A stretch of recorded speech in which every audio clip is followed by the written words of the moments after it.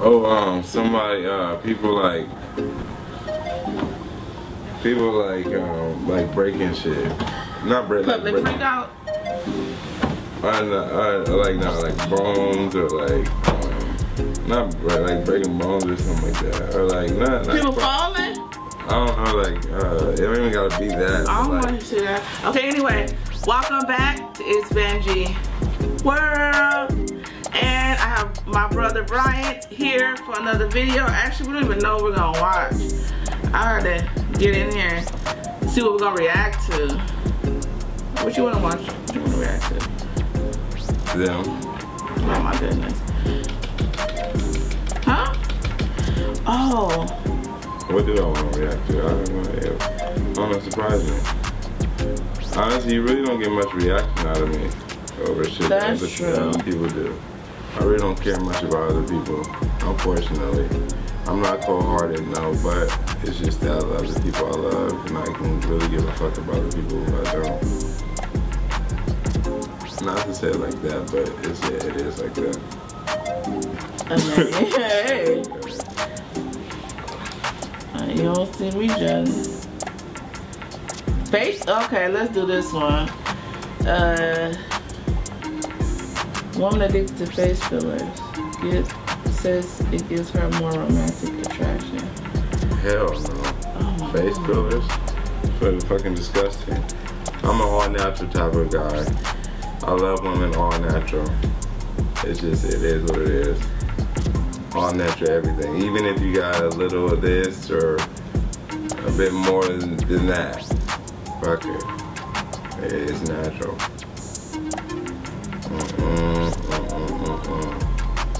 I'm not, brother. I ain't getting tricked out here. Not only am I not getting tricked, I'm just not able to be fucking with a girl that got fake shit on.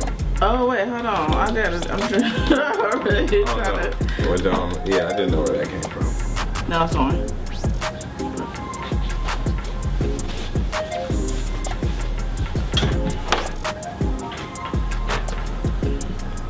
Yeah, her face is fucked up. Yeah. Hold on, I'll tell you one now. I can tell you exactly what she looked like. For a minute. Ukraine, who is so addicted to face fillers, she even does it on herself. Before you go and think, why would anyone do this? Who said I'll never? Well, Anastasia said that her face filler actually gets her more romantic attention and makes her more confident. What is Gravy fam? This is Io. I'm Charlotte O'Reilly. Like, subscribe, follow, let's get into the news. Anastasia claims that face filler gives her confidence. And although it definitely looks like one of those nightmare plastic surgery experiences, she has no regrets about it. She claims that before she pumped up her face with fillers, she was, quote, a gray mouse. She has to have body dysmorphia. She has to see something that's not there. Like, she has to be mentally ill. She is. She is sick. She's sick. She looks horrendous, and she has to be sick. I know exactly what she looks like. She looks like the Jigsaw doll. Here is the before. The Jigsaw doll? What's the Jigsaw doll? Jigsaw doll. A Jigsaw doll? Look it up. It used to look like the right is what she looks like. Just put this screen to the side. Look up the Jigsaw doll. And put that bitch face right next to it. She used to look much better than what she looks now. Wait, Jigsaw doll? Let me see. Watch. Watch this shit.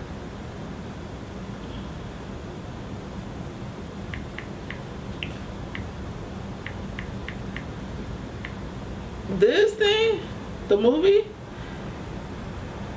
Not that. Hell no. Look up image. No, Jigsaw doll. The doll. Okay.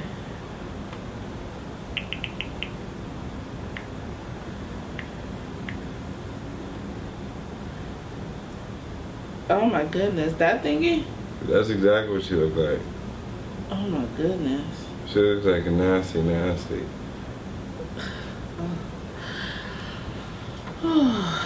You should put that shit up in the video. I mean, call me crazy, but I feel like she was beautiful. Like, I don't feel like she looked like a gray mouse at all. But I guess with something like confidence, it's all based on your own personal feelings about yourself. 31-year-old Anastasia used to be ashamed of herself. She was even ashamed of her voice. She said, I think I was ugly before. My mom thinks that I was naturally beautiful before, but now thinks I look more exotic, and my friends say my new appearance is better because before I looked like a gray mouse. Why is being exotic like trying to I guess the epitome of beauty, or people just really want to look that way right now? I mean, do you think it's because of the Kardashians, they're so-called exotic or whatever? Oh no, I don't either, but I'm sorry. But those I don't either. They said that about you. I'm just saying. I guess what do I really know though? Since getting addicted to fillers, she says she's gotten more romantic attention. Of course. That's because of the face men filler, are strange. Maybe it's more due to the fact that she's grown more confident about herself. Hell no. She's gotten a huge online following because of her face filler as well. She has 158,000 followers on Instagram. All in all, what doctor would do that? What doctor would do that shit? She's doing it now on her own. Oh, she does? Yeah, she's at the point where she's doing it now on her own. She just said that? But yeah, some dudes just want to. She literally looks like a doll, like a blow-up doll. She literally looks like a blow-up doll, flat out. And so, and you know, someone with that much is mentally sick, and guys will prey on someone like that, literally, psychologically, whether she knows it or not. Yeah. So.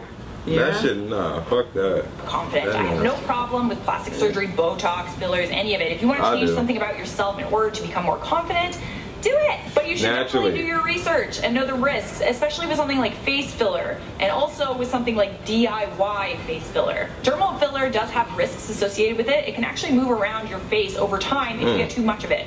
So imagine how she's gonna look when she gets older.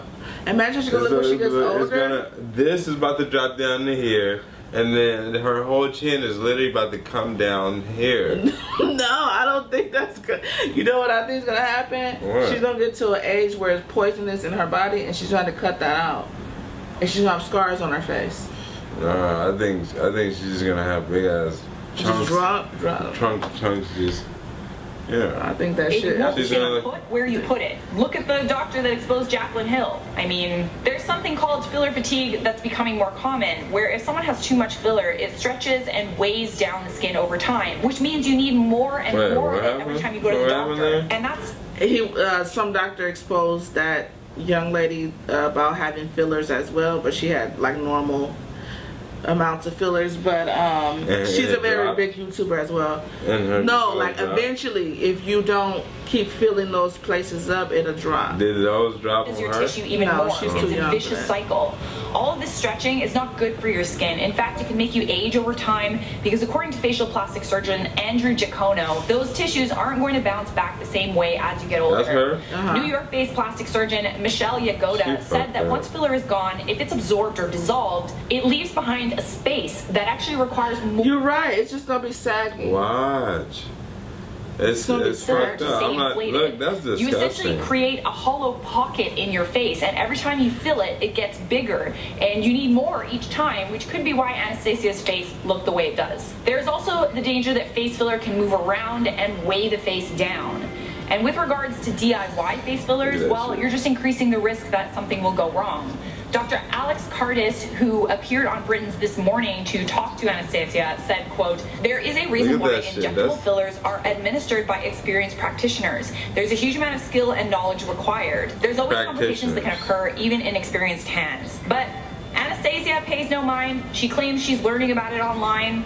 I'm just worried about what she's going to look like over time, to be honest. I feel like it's only going to get worse. Yeah, for anyone considering face filler or any other procedure, just make sure you do your research, go to a licensed professional, and don't do it yourself.